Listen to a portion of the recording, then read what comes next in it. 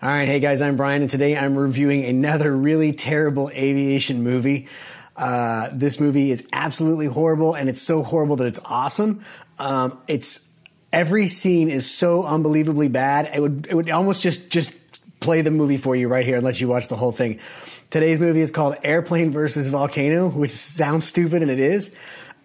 This movie stars Dean Cain and Robin Givens, who are both way too big to be in this movie, and I absolutely mean that. It would have made more sense for me to play the role of the pilot in this plane, but it also does have a lot of really horrible actors like this guy who's lucky to be in anything at all. We can send you on your way. Dr. Lisa Whitmore called in the disaster. Listen, Doc, if there were any volcanic activity, we would already know all about it. Maybe he was sleeping with the director, I don't know, but the guy, the whole movie, every time he comes on scene, I get so happy because he's so terrible.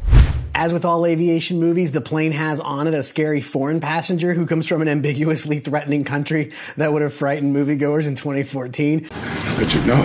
I don't think so. If anyone is getting off this plane, it's me! And much like the last movie I reviewed, a guy goes out on the wing in the middle of the flight and tries to do some stuff on the outside of the plane. Why do they keep doing that? If you know of any other movies where people get out on the wing in flight, tell me about them in the comments, because that's fascinating that anybody would put that in a film. All right, so let's get to the plot. Airplane versus volcano. So we've got scientists in what appears to be Hawaii measuring seismic activity because this volcano, it's been dormant since the earth cooled, I guess, is now alive. We have some really bad acting. We got a guy on the beach here. Lisa, I got a trailer here! Joseph, it's right on top of you. Go now! The lava appears to be laughing and growling. I don't know what lava sounds like. I've never even seen a volcano erupt. I certainly haven't flown through one, but maybe it makes that sound. I don't know. So something's not right early on in the film. The aircraft flies from severe clear straight into hell, at which point the captain exclaims, Our compass is wrong. There must be some kind of magnetic interference out there. I find it weird that he's mad at the compass because then the camera pans across the panel of all this really sophisticated instrumentation. I haven't looked at a compass since 2013, so they realize they're in trouble, and so the captain's telling his first officer that we're going to need throttle, but not now. I don't know why. If there's a commercial pilot out there who's flown through a volcano, can you tell me why you would want to wait on throttling up and getting the hell out of there? He's like, kind of a wait for it, go. Now what I told you, I need you to lay down on throttle. Only what I told you. I hear you, Captain.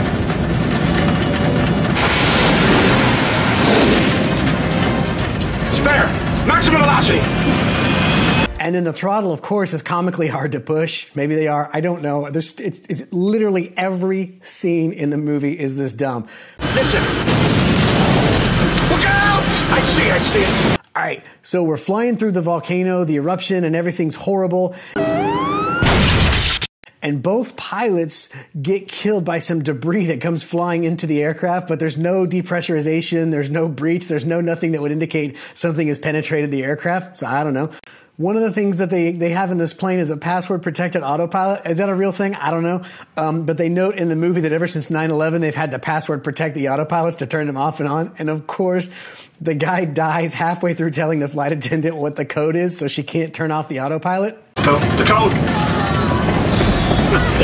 For the autopilot? Zero live! Dan, what is the passcode?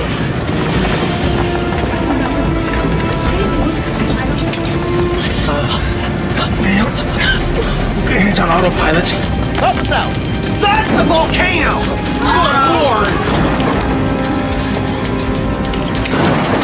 hey, I need to know what you know. I can help.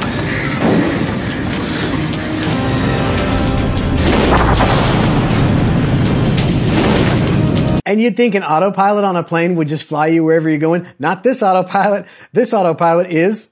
It's stuck on autopilot in a constant loop. Yeah, to prevent terrorist takeovers, they installed an encoded autopilot system. And of course, he knew all the codes. I study volcanoes, and I doubt this is the worst. In fact, I think they're just waking up. Keep your distance and don't fly us too close or you'll cook us. There's a little bit of movement in the wheel. I might be able to force it to maneuver. There's definitely no chance of flying over that thick ash cloud. That'll destroy our engines. We're gonna have to ride it out. Yeah. and pray we don't get any aftershocks. That's right. This autopilot's stuck in a loop. It's one of those, I guess he was in a hold and then just going to keep flying. He was on a hold in a volcano. It's a good thing the airplane was stuck in a loop because best I can tell, there's only about 3 different outside shots that they paid a video company to render of the exterior of this aircraft, and they keep showing the same exact shot over and over. So maybe that's why they're like, we can't afford a lot of footage of this plane. Autopilot's in a loop. All right, so we've got this plane that's stuck in a loop through some sort of giant mega erupting volcano. You've got the nerd guy on the plane who knows one of the scientists on the ground and decides he's going to break open and rewire the onboard phone so he can somehow communicate with her. She happens to work with what appears to be some advanced military group that has something to do with earthquakes and also has access to a lot of airplanes. So these guys who report to the other guy who's just got a bad actor guy, and they report to him, and he's like, no, you can't. If you think I'm going to send one of my men near those... All I'm suggesting is that we launch a probe into one of the volcanoes. They call their, adrenaline junkie skydiving buddies who happen to have a C-130. And without telling Pops, they get their friends with the C-130s to fly up and try to tow the 747 out of the erupting volcano. Too much resistance on this plane. We're gonna have to drop it. The C-130 is not strong enough to tow the 747 out of the volcano. It was a great idea. They have these lines that they try to wrap around the plane and pull it out. But then they decide what they can do is they can have the people on the C-130 zip line down to the 747, pull the people out one at a time, and then zip line back up to the C-130.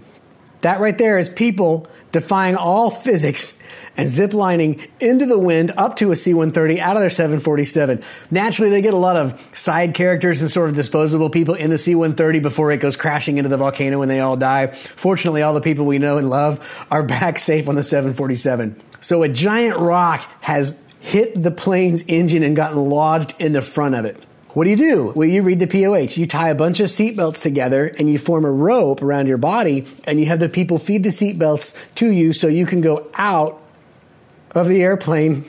And he's got some kind of hammer or something. And the dude is a hero. He absolutely unclogs the engine and then immediately gets sucked into it, clogging it back up, recreating the exact same problem they had before. Sorry for the spoiler alert. He dies.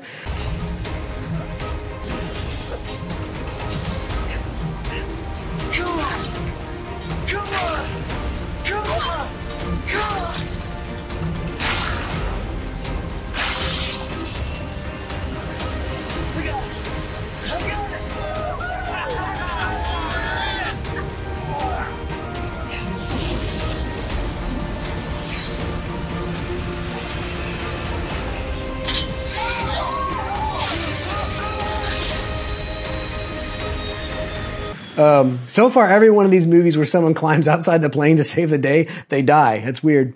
Everything's going crazy. Finally, Sarge, I'm calling him Sarge. I don't remember his name. It doesn't matter. Finally, Sarge is like, yeah, we can send our guys up there to go do something.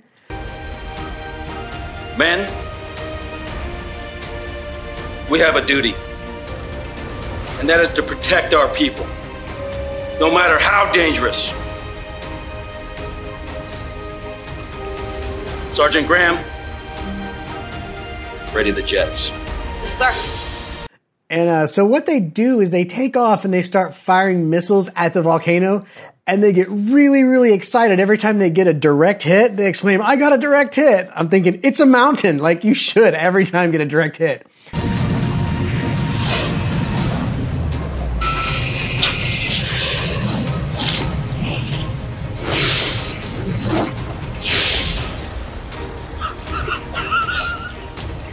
Red Wings, engage! Everywhere. I'm going in. Come on, open wide. By firing missiles at the base of the volcano, they're relieving the pressure, which is already escaping out of the volcano. That's what a volcano is. It's a hole where pressure's escaping. But by firing missiles, I guess they're evening out the amount of pressure, which quickly subdues the eruption and makes everything great. All right, so the point is you got to go see this movie. It's Airplane versus Volcano. It's absolutely terrible.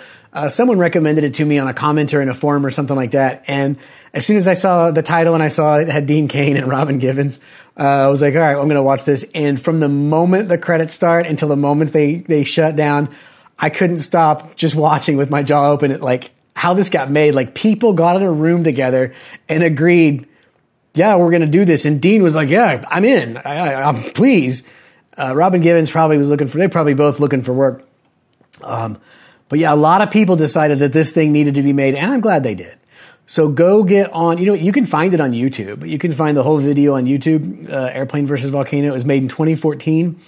Stop what you're doing now. Subscribe, like, bell, all that, please. I'm begging. But then immediately after, click the bell and then go YouTube, Airplane versus Volcano. And hopefully you got 2 hours because it's going to be the best 2 hours of today. So go do that. And then let me know in the comments if there's more movies like this. This is an absolute blast. I like making these videos. I like reviewing these. I love watching them because it's absolutely stupid. So anyway, I hope you guys fly safe. I hope you watch the movie. If you watch it, let me know what you think in the comments. You guys have a great day.